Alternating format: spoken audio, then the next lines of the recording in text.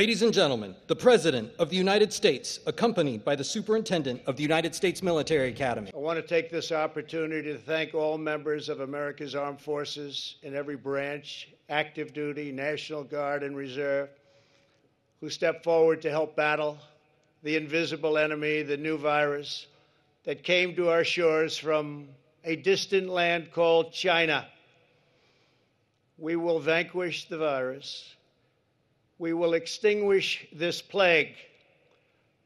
I also want to thank the men and women of our National Guard who respond with precision to so many recent challenges, from hurricanes and natural disasters to ensuring peace, safety, and the constitutional rule of law on our streets. Point class of 2020, it is my honor to present to you the first class cadet saber as a token of our appreciation.